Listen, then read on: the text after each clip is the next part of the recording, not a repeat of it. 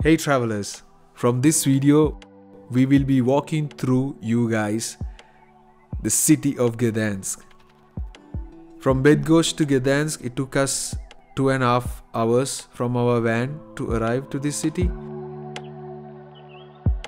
The moment that you arrived to the Gdańsk city you can hear the sound of seagulls from a distance, and we always wanted to explore around like the port area.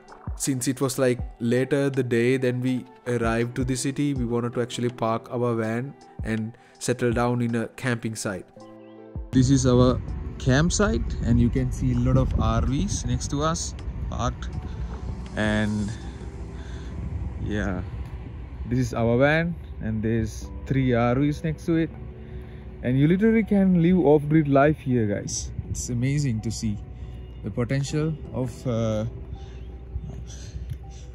people who are like living life differently. And about the washrooms, this is the washrooms that I mentioned before. Over there in the corner there's a garbage dump and 2 washrooms. No one is cleaning that for the last 1 month, I guess, so it's super śmierdzi. That means quite not that good. So yeah, let's go.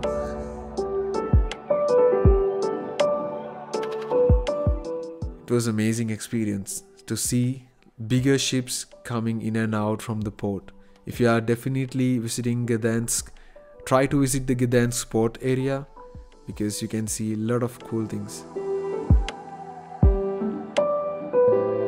So we were cooking breakfast and preparing some appetizers before heading towards to the next part of our journey.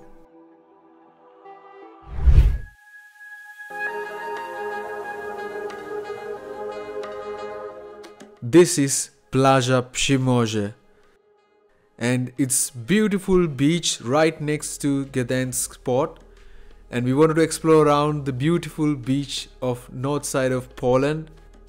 This is the first time that I came to Baltic Sea, and the water is pretty much cold. And an interesting fact is that I see a lot of Polish people come to the beach with little tents and marking their border, and it's something interesting to see. So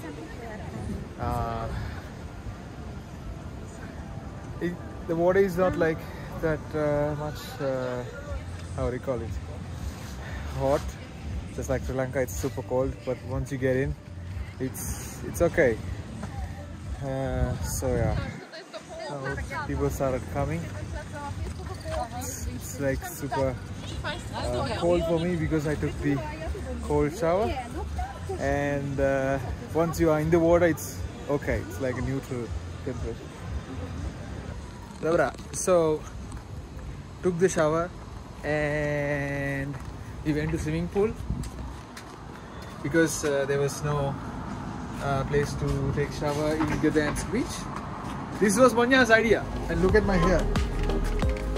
After the shower we decided to have breakfast next to the beach, and Monya recommended to go ahead with Norwegian style breakfast.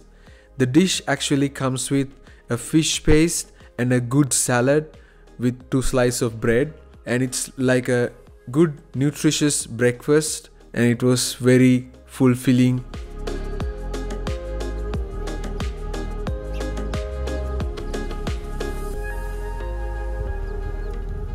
Later the day we decided to go to Starówka, which means like the old town of Gdańsk, and we saw a lot of multicultural cuisines, restaurants in this area, and also as an attraction we saw a pirate ship. Obviously you can go in a tour if you come in the morning time.